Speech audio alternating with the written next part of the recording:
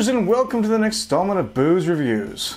Today I've got something that I've wanted to try for a bit, but I've got all these other beers that are ahead of it, so I finally am going to try it. From Whistler Brewing, we have the Unique Brew. It's an Aussie Sparkling Ale, limited edition, one of a kind, coming in at 5% ABV. Whistler has become the destination for Australians, with many making it their home, including our very own brewmaster. With so many of them literally taking over, and we're all the better for it, it was only a matter of time before Whistler Brewing introduced its very own Aussie Sparkling Ale. But it says a slight herbaceous scent persists with earthy undertones and added a touch of yeast. This malt-forward ale has a subtle lemon flavor and a creamy mouthfeel. It's spicy with a medium hop balance, which provides a mild bitterness and a dry finish. Perfect for enjoying on a warm summer day. Well, it's not quite warm, it's fall, and it's best before October 2017, which is now. Shit.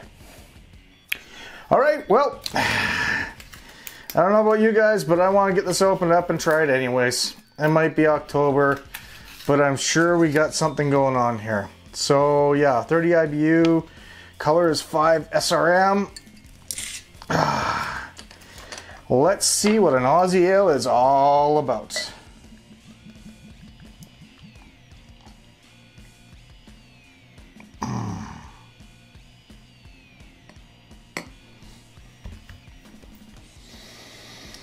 All right. Huh.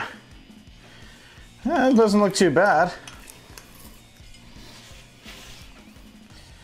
So we have a partially hazy beer, 5 SRM in color, or as I like to say it, a very light golden color. Just about 2 fingers worth of head. Nice, beautiful white foamy head. The smell.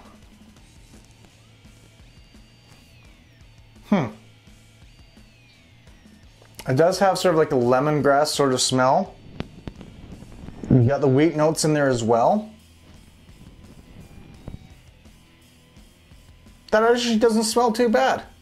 All right, folks, cheers.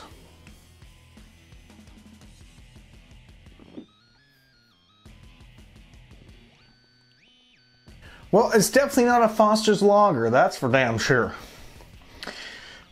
So, you do have a bitterness there. You do have that sort of lemony zest in there too, but it's not very prominent. It's very light bodied, but it does have a creamy mouthfeel too. You know, for something that said it's expired in October, that's actually really damn good. Yeah, actually I do like that. I got this at Craft Cellars. And it does have a, like I said, the bitterness of the hops. Lemon sort of, it is really light bodied to it. It honestly doesn't taste that bad. I actually really do like this. It has quite a beautiful flavor. It is a summer drink though. Something I would actually really enjoy over the summertime. So what would I rate this? Well, this Whistler Brew, I'm gonna have to give it a solid 8.5 out of 10. This is actually really good, very delightful, easy drinking, and it is a summer beer. And it's something that you can sit down and just sort of enjoy, or pound back, or just go all nuts on it. It doesn't matter what it is, because it actually is good all around. If you pounded it back though, the bitterness may come out a little bit more. So yeah, I really do enjoy this beer. All right, folks, I'm gonna get back to what I was doing. So for now, I'm PK saying cheers, stay frosty, and we'll see you real soon. Thanks again. Have a good night.